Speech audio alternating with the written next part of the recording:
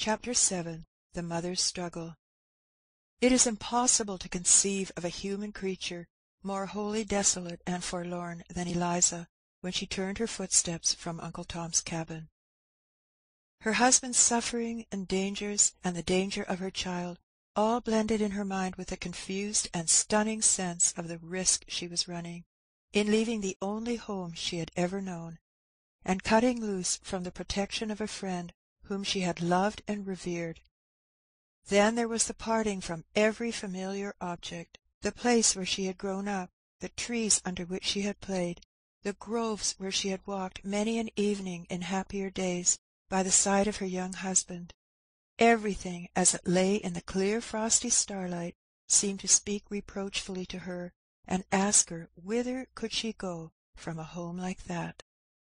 But stronger than all was maternal love, wrought into a paroxysm of frenzy by the near approach of a fearful danger. Her boy was old enough to have walked by her side, and in an indifferent case she would only have led him by the hand, but now the bare thought of putting him out of her arms made her shudder, and she strained him to her bosom with a convulsive grasp as she went rapidly forward. The frosty ground creaked beneath her feet, and she trembled at the sound. Every quaking leaf and fluttering shadow sent the blood backward to her heart and quickened her footsteps. She wondered within herself at the strength that seemed to be come upon her, for she felt the weight of her boy as if it had been a feather, and every flutter of fear seemed to increase the supernatural power that bore her on, while from her pale lips burst forth in frequent ejaculations the prayer to a friend above, "Lord, help! Lord, save me!" If it were your Harry, mother, or your Willie, that were going to be torn from you by a brutal traitor to-morrow morning, if you had seen the man and heard that the papers were signed and delivered, and you had only from 12 o'clock till morning to make good your escape, how fast could you walk? How many miles could you make in those few brief hours, with the darling at your bosom, the little sleepy head on your shoulder, the small soft arms trustingly holding on to your neck? For the child slept. At first the novelty and alarm kept him waking, but his mother so hurriedly repressed every breath or sound, and so assured him that if he were only still she would certainly save him, that he clung quietly round her neck, only asking, as he found himself sinking to sleep, "Mother, I don't need to keep awake, do I?" "No, my darling, sleep if you want to." "But, mother, if I do get asleep, you won't let him get me?" "No, so may God help me," said his mother, with a paler cheek and a brighter light in her large dark eyes. "You're sure, ain't you, mother?" "Yes, sure," said the mother, in a voice that startled herself, for it seemed to her to come from a spirit within that was no part of her, and the boy dropped his little weary head on her shoulder, and was soon asleep. How the touch of those warm arms, the gentle breathings that came in her neck, seemed to add fire and spirit to her movements. It seemed to her as if strength poured into her in electric streams from every gentle touch and movement of the sleeping, confiding child. Sublime is the dominion of the mind over the body that, for a time, can make flesh and nerve impregnable, and string the sinews like steel, so that the weak become so mighty. The boundaries of the farm, the grove, the wood-lot, passed by her dizzily as she walked on, and still she went, leaving one familiar object after another, slacking not, pausing not, till reddening daylight found her many a long mile from all traces of any familiar objects upon the open highway. She had often been with her mistress to visit some connections in the little village of T, not far from the Ohio River, and knew the road well. To go thither, to escape across the Ohio River, were the first hurried outlines of her plan of escape. Beyond that she could only hope in God.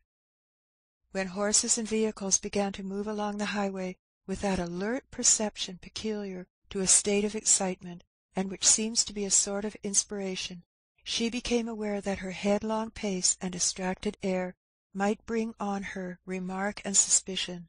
She therefore put the boy on the ground, and adjusting her dress and bonnet, she walked on at as rapid a pace as she thought consistent with the preservation of appearances.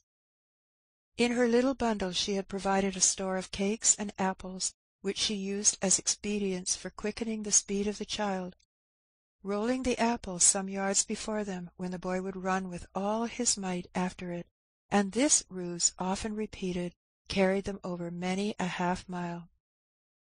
After a while they came to a thick patch of woodland, through which murmured a clear brook. As the child complained of hunger and thirst, she climbed over the fence with him, and sitting down behind a large rock which concealed them from the road, she gave him a breakfast out of her little package. The boy wondered and grieved that she could not eat, and when, putting his arms round her neck, he tried to wedge some of his cake into her mouth, it seemed to her that the rising in her throat would choke her. "No, no, Harry, darling, mother can't eat until you are safe. We must go on till we come to the river," and she hurried again into the road, and again constrained herself to walk regularly and composedly forward.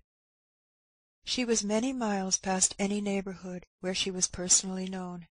If she should chance to meet any who knew her, she reflected that the well-known kindness of the family would be of itself a blind to suspicion, as making it an unlikely supposition that she could be a fugitive. As she was also so white as not to be known as of coloured lineage, without a critical survey, and her child was white also, it was much easier for her to pass on unsuspected. On this presumption she stopped at noon at a neat farmhouse to rest herself, and buy some dinner for her child and self, for, as the danger decreased with the distance, the supernatural tension of the nervous system lessened, and she found herself both weary and hungry. The good woman, kindly and gossiping, seemed rather pleased than otherwise with having somebody come in to talk with, and accepted without examination Eliza's statement that she was going on a little piece to spend a week with her friends, all which she hoped in her heart might prove strictly true. An hour before sunset she entered the village of T by the Ohio River, weary and footsore, but still strong in heart. Her first glance was at the river, which lay like Jordan between her and the Canaan of liberty on the other side. It was now early spring, and the river was swollen and turbulent. Great cakes of floating ice were swinging heavily to and fro in the turbid waters. Owing to the peculiar form of the shore on the Kentucky side, the land bending far out into the water, the ice had been lodged and detained in great quantities, and the narrow channel which swept round the bend was full of ice, piled one cake over another, thus forming a temporary barrier to the descending ice, which lodged and formed a great undulating raft, filling up the whole river, and extending almost to the Kentucky shore. Eliza stood for a moment contemplating this unfavourable aspect of things, which she saw at once must prevent the usual ferry boat from running, and then turned into a small public house on the bank to make a few inquiries. The hostess, who was busy in various fizzing and stewing operations over the fire, preparatory to the evening meal, stopped with a fork in her hand as Eliza's sweet and plaintive voice arrested her. "What is it?" she said. "Isn't there any ferry or boat that takes people over to B now?" she said. "No, indeed," said the woman. "The boats has stopped running." Eliza's look of dismay and disappointment struck the woman, and she said inquiringly, "Maybe you're wanting to get over? Anybody sick? Ye seem mighty anxious." "I've got a child that's very dangerous," said Eliza. "I never heard of it till last night, and I've walked quite a piece to-day in hopes to get to the ferry." "Well now, that's unlucky," said the woman, whose motherly sympathies were much aroused. "I'm really concerned for ye. Solomon," she called from the window towards a small back building. A man in leathern apron and very dirty hands appeared at the door. "I say, Sol," said the woman, Is that 'ere man going to tote them barrels over to-night?" "He said he would try, if 'twas any way prudent," said the man. "There's a man a piece down here that's going over with some truck this evening if he durst to. He'll be in here to supper to-night, so you'd better set down and wait. That's a sweet little fellow," added the woman, offering him a cake. But the child, wholly exhausted, cried with weariness. "Poor fellow, he isn't used to walking, and I've hurried him on so," said Eliza. "Well, take him into this room," said the woman, opening into a small bedroom, where stood a comfortable bed. Eliza laid the weary boy upon it, and held his hands in hers till he was fast asleep. For her there was no rest. As a fire in her bones, the thought of the pursuers urged her on, and she gazed with longing eyes on the sullen, surging waters that lay between her and liberty. Here we must take our leave of her for the present, to follow the course of her pursuers. Though Mrs. Shelby had promised that the dinner should be hurried on table, yet it was soon seen, as the thing has often been seen before, that it required more than one to make a bargain. So, although the order was fairly given out in Haley's hearing, and carried to Aunt Chloe by at least half a dozen juvenile messengers, that dignitary only gave certain very gruff snorts and tosses of her head, and went on with every operation in an unusually leisurely and circumstantial manner. For some singular reason, an impression seemed to reign among the servants generally that Mrs. would not be particularly disobliged by delay, and it was wonderful what a number of counter-accidents occurred constantly to retard the course of things. One luckless wight contrived to upset the gravy, and then gravy had to be got up de novo with due care and formality, Aunt Chloe watching and stirring with dogged precision, answering shortly to all suggestions of haste, that she warn't a-going to have raw gravy on the table, to help nobody's catchings. One tumbled down with the water, and had to go to the spring for more, and another precipitated the butter into the path of events. And there was time to time giggling news brought into the kitchen that Mas'r Haley was mighty uneasy, and that he couldn't sit in his cheers no way, but was a-walkin' and a-stalkin' to the windows and through the porch. "Sarves him right," said Aunt Chloe, indignantly. "He'll get worse nor uneasy one of these days, if he don't mend his ways. His master'll be sending for him, and then see how he'll look." "He'll go to torment, and no mistake," said little Jake. "He desarves it," said Aunt Chloe grimly. "He's broke a many, many, many hearts. I tell ye all," she said, stopping with a fork uplifted in her hands, "it's like when Massa George reads in Ravelations, souls a-callin' under the altar, and a-callin' on the Lord for vengeance on sich, and by the Lord He'll hear 'em, so He will."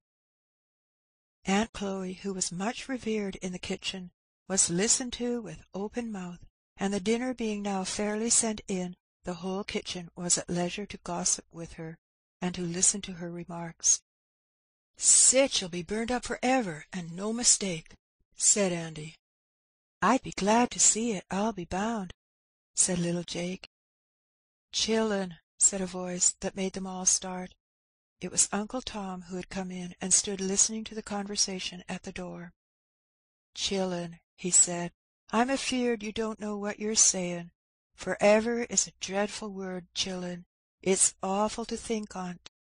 You oughtn't to wish that are to any human critter." "We wouldn't to anybody but the soul drivers," said Andy. "Nobody can help wishing it to them. They's so awful wicked." "Don't Nature herself kind o' cry out on 'em?" said Aunt Chloe. "Don't they tear their sucking baby right off his mother's breast and sell him, and her little children as is crying and holding on by her clothes, don't they pull 'em off and sells 'em? Don't they tear wife and husband apart?"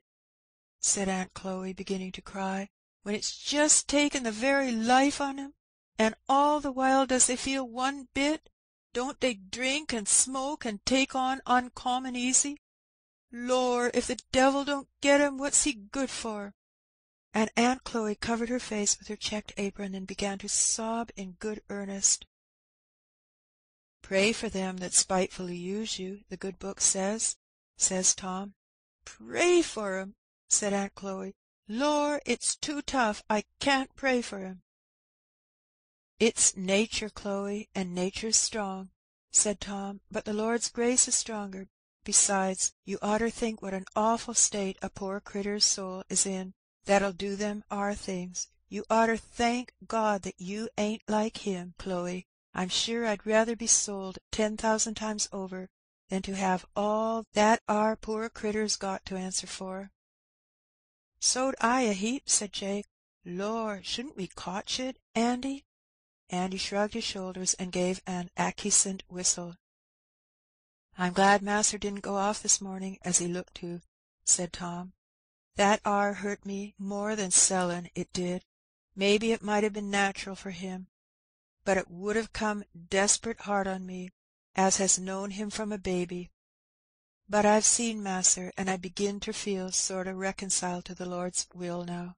Mas'r couldn't help hisself, he did right, but I'm feared things will be kinder goin' to wrack when I'm gone. Mas'r can't be expected to be a pryin' round everywhar as I've done, a keepin' up all the ends. The boys all means well, but they's powerful careless. That 'ere troubles me." The bell here rang, and Tom was summoned to the parlour. "Tom," said his master kindly, "I want you to notice that I give this gentleman bonds to forfeit $1,000 if you are not on the spot when he wants you. He's going to-day to look after his other business, and you can have the day to yourself. Go anywhere you like, boy." "Thank you, Mas'r," said Tom. "And mind yourself," said the trader, "and don't come it over your master with any of your nigger tricks, for I'll take every cent out of him if you ain't there. If he'd hear to me, he wouldn't trust any on ye, slippery as eels." "Mas'r," said Tom, and he stood very straight, "I was just 8 years old when old missus put you into my arms, and you wasn't a year old. 'Thar,' says she, 'Tom, that's to be your young Mas'r. Take good care on him,' says she. And now I just ask you, Mas'r, have I ever broke a word to you, or gone contrary to you, 'specially since I was a Christian?" Mr. Shelby was fairly overcome, and the tears rose to his eyes. "My good boy," said he, "the Lord knows you say but the truth, and if I was able to help it, all the world shouldn't buy you." "And as sure as I am a Christian woman," said Mrs. Shelby, "you shall be redeemed as soon as I can any bring together means." "Sir," she said to Haley, "take good account of who you sell him to, and let me know." "Lor, yes, for that matter," said the trader. "I may bring him up in a year, not much the worse for wear, and trade him back." "I'll trade with you then, and make it for your advantage," said Mrs. Shelby. "Of course," said the trader. "All's equal with me. Lives trade 'em up as down, so I does a good business. All I want is a livin', you know, ma'am. That's all any on us wants, I s'pose." Mr. and Mrs. Shelby both felt annoyed and degraded by the familiar impudence of the trader, and yet both saw the absolute necessity of putting a constraint on their feelings. The more hopelessly sordid and insensible he appeared, the greater became Mrs. Shelby's dread of his succeeding in recapturing Eliza and her child, and of course the greater her motive for detaining him by every female artifice. She therefore graciously smiled, assented, chatted familiarly, and did all she could to make time pass imperceptibly. At 2:00 Sam and Andy brought the horses up to the posts, apparently greatly refreshed and invigorated by the scamper of the morning. Sam was there, new oiled from dinner, with an abundance of zealous and ready officiousness. As Haley appeared, he was boasting in flourishing style to Andy of the evident and eminent success of the operation, now that he had fairly come to it. "Your master, I suppose, don't keep no dogs?" said Haley, thoughtfully, as he prepared to mount. "Heaps on 'em," said Sam, triumphantly. "Thar's Bruno, he's a roarer, and besides that, 'bout every nigger of us keeps a pup of some nature or other." "Paw," said Haley, and he said something else too with regard to the said dogs, at which Sam muttered, "I don't see no use cussin' on 'em, no way." "But your master don't keep no dogs? I pretty much know he don't, for trackin' out niggers?" Sam knew exactly what he meant, but he kept on a look of earnest and desperate simplicity. "Our dogs all smells round considerable sharp. I 'spect they's the kind, though they han't never had no practice. They's far dogs, though, at most anything if you'd get 'em started. Here, Bruno!" he called, whistling to the lumbering Newfoundland, who came pitching tumultuously toward them. "You go hang," said Haley, getting up. "Come, tumble up now." Sam tumbled up accordingly, dexterously contriving to tickle Andy as he did so, which occasioned Andy to split out into a laugh, greatly to Haley's indignation, who made a cut at him with his riding-whip. "I's 'stonished at yer, Andy," said Sam, with awful gravity. "This yere's a serious business, Andy. You mustn't be a makin' game. This yere ain't no way to help massa." "I shall take the straight road to the river," said Haley decidedly, after they had come to the boundaries of the estate. "I know the way of all of 'em. They makes tracks for the underground." "Sartin," said Sam. "Dat's de idee. Masser Haley hits de thing right in de middle. Now, dere's two roads to de river, de dirt road and der pike. Which masser means to take?" Andy looked up innocently at Sam, surprised at hearing this new geographical fact, but instantly confirmed what he said by a vehement reiteration. "'Cause," said Sam, "I'd rather be 'clined to imagine that Lizzie'd take de dirt road, being it's the least travelled." Haley, notwithstanding that he was a very old bird, and naturally inclined to be suspicious of chaff, was rather brought up by this view of the case. "If you warn't both on yer such cussed liars now," he said contemplatively, as he pondered a moment. The pensive, reflective tone in which this was spoken appeared to amuse Andy prodigiously, and he drew a little behind, and shook so as apparently to run a great risk of falling off his horse, while Sam's face was immovably composed into the most doleful gravity. "Course," said Sam, "Masser can do as he'd ruther. Go de straight road, if Masser think best. It's all one to us. When I study pon it, I think de straight road de best, decidedly." "She would naturally go a lonesome way," said Haley, thinking aloud, and not minding Sam's remark. "Dar ain't no sayin'," said Sam. "Gals is peculiar.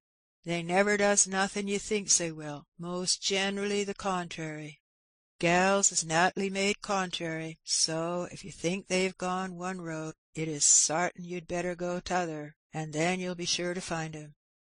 Now, my private 'pinion is, Lizzie took de road, so I think we'd better take de straight one." This profound generic view of the female sex did not seem to dispose Haley particularly to the straight road, and he announced decidedly that he should go the other, and asked Sam when they should come to it. "A little piece ahead," said Sam, giving a wink to Andy with the eye that was on Andy's side of the head, and he added gravely, "But I've studied on de matter, and I'm quite clar we ought not to go dat 'ere way. I neber been over it no way. It's despot lonesome, and we might lose our way. Where we'd come to, de Lord only knows." "Nevertheless," said Haley, "I shall go that way." "Now I think on it, I think I hearn 'em tell that dat ar road was all fenced up and down by de creek and thar. Ain't it, Andy?" Andy wasn't certain. He'd only hearn tell about that road, but never been over it. In short, he was strictly non-committal. Haley, accustomed to strike the balance of probabilities between lies of greater or lesser magnitude, thought that it lay in favour of the dirt road aforesaid. The mention of the thing he thought he perceived was involuntary on Sam's part at first, and his confused attempts to dissuade him he set down to a desperate lying on second thoughts, as being unwilling to implicate Liza. When, therefore, Sam indicated the road, Haley plunged briskly into it, followed by Sam and Andy. Now the road, in fact, was an old one that had formerly been a thoroughfare to the river, but abandoned for many years after the laying of the new pike. It was open for about an hour's ride, and after that it was cut across by various farms and fences. Sam knew this fact perfectly well. Indeed, the road had been so long closed up that Andy had never heard of it. He therefore rode along with an air of dutiful submission, only groaning and vociferating occasionally that 'twas desperate rough and bad for Jerry's foot. "Now, I just give yer warning," said Haley. "I know yer. Yer won't get me to turn off this road with all your fussin', so you shet up." "Mas'r will go his own way," said Sam with rueful submission, at the same time winking most portentously to Andy, whose delight was now very near the explosive point. Sam was in wonderful spirits, professed to keep a very brisk look-out, at one time exclaiming that he saw a gal's bonnet on the top of some distant eminence, or calling to Andy if that there wasn't Lizzie down in the hollow, always making these exclamations in some rough or craggy part of the road where the sudden quickening of speed was a special inconvenience to all parties concerned, and thus keeping Haley in a state of constant commotion. After riding about an hour in this way, the whole party made a precipitate and tumultuous descent into a barnyard belonging to a large farming establishment. Not a soul was in sight, all the hands being employed in the fields, but as the barn stood conspicuously and plainly square across the road, it was evident that their journey in that direction had reached a decided finale. "Want dat air what I telled Mas'r?" said Sam, with an air of injured innocence. "How does strange gentlemen 'spect to know more about a country den de natives born and raised?" "You rascal!" said Haley. "You knew all about this." "Didn't I tell yer I knowed, and yer wouldn't believe me? I telled Mas'r 'twas all shet up and fenced up, and I didn't 'spect we could get through. Andy heard me." It was all too true to be disputed, and the unlucky man had to pocket his wrath with the best grace he was able, and all three faced to the right about and took up their line of march for the highway. In consequence of all the various delays, it was about 3/4 of an hour after Eliza had laid her child to sleep in the village tavern that the party came riding into the same place. Eliza was standing by the window looking out in another direction, when Sam's quick eye caught a glimpse of her. Haley and Andy were 2 yards behind. At this crisis Sam contrived to have his hat blown off, and uttered a loud and characteristic ejaculation which startled her at once. She drew suddenly back, and the whole train swept by the window round to the front door. 1,000 lives seemed to be concentrated in that one moment to Eliza. Her room opened by a side door to the river. She caught her child and sprang down the steps toward it.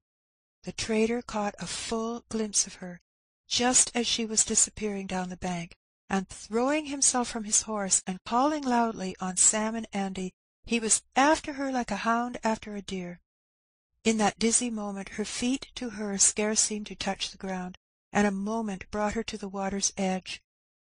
Right on behind they came, and nerved with strength such as God gives only to the desperate, with one wild cry and flying leap, she vaulted sheer over the turbid current by the shore, on to the raft of ice beyond. It was a desperate leap, impossible to anything but madness and despair, and Haley, Sam, and Andy instinctively cried out and lifted up their hands as she did it. The huge green fragment of ice on which she alighted pitched and creaked as her weight came on it, but she stayed there not a moment. With wild cries and desperate energy, she leaped to another and still another cake, stumbling, leaping, slipping, springing upwards again. Her shoes are gone, her stockings cut from her feet, while blood marked every step, but she saw nothing, felt nothing, till dimly, as in a dream, she saw the Ohio side, and a man helping her up the bank. "Ye're a brave gal now, whoever ye are," said the man with an oath. Eliza recognized the voice and face for a man who owned a farm not far from her old home. "Oh, Mr. Sims, save me, do hide me," said Eliza. "Why, what's this?" said the man. "Why, if 'tain't Shelby's gal." "My child, this boy, he's sold him. There is his master," said she, pointing to the Kentucky shore. "Oh, Mr. Sims, you've got a little boy." "So I have," said the man, as he roughly but kindly drew her up the steep bank. "Besides, you're a right brave gal. I like grit wherever I see it." When they had gained the top of the bank, the man paused. "I'd be glad to do something for ye," said he, "but then there's nowhere I could take ye. The best I can do is tell ye to go thar," said he, pointing to a large white house which stood by itself off the main street of the village. "Go thar. They're kind folks. Thar's no kind of danger but they'll help you. They're up to all that sort of thing." "The Lord bless you," said Eliza earnestly. No occasion in the world," said the man. "What I've done's of no account." "And oh, surely, sir, you won't tell any one?" "Go to thunder, gal. What do you take a feller for? In course not," said the man. "Come now, go along like a likely sensible gal as you are. You've 'arned your liberty, and you shall have it for all me." The woman folded her child to her bosom and walked firmly and swiftly away. The man stood and looked after her. "Shelby, now, maybe won't think this year the most neighbourly thing in the world, but what's a feller to do? If he catches one of my gals in the same fix, he's welcome to pay back. Somehow I never could see no kind o' critter a striving and panting and trying to clear theirselves with the dogs arter 'em and go agin 'em. Besides, I don't see no kind o' 'casion for me to be hunter and catcher for other folks neither." So spoke this poor heathenish Kentuckian, who had not been instructed in his constitutional relations, and consequently was betrayed into acting in a sort of Christianized manner which, if he had been better situated and more enlightened, he would not have been left to do. Haley had stood a perfectly amazed spectator of the scene till Eliza had disappeared up the bank, when he turned a blank inquiring look on Sam and Andy. "That are was a tolerable fair stroke of business," said Sam. "The gal's got 7 devils in her, I believe," said Haley. "How like a wild cat she jumped." "Well, now," said Sam, scratching his head, "I hope Mass'r'll 'scuse us trying dat ar road. Don't think I feel spry enough for dat ar, no way," and Sam gave a hoarse chuckle. "You laugh," said the trader, with a growl. "Lord bless you, mass'r, I couldn't help it now," said Sam, giving way to the long pent-up delight of his soul. "She looks so cur'us, a leapin' and springin', ice a crackin', and only to hear her plump ker chunk ker splash spring, Lord, how she goes it!" And Sam and Andy laughed till the tears rolled down their cheeks. "I'll make ye laugh t'other side your mouths," said the trader, laying about their heads with his riding whip. Both ducked and ran shouting up the bank, and were on their horses before he was up. "Good evening, mass'r," said Sam, with much gravity. "I berry much spec missus be anxious 'bout Jerry. Mass'r Haley won't want us no longer." "Missus wouldn't hear of our riding de critters over Lizzie's bridge to night." And with a facetious poke into Andy's ribs, he started off, followed by the latter at full speed, their shouts of laughter coming faintly on the wind. Chapter 7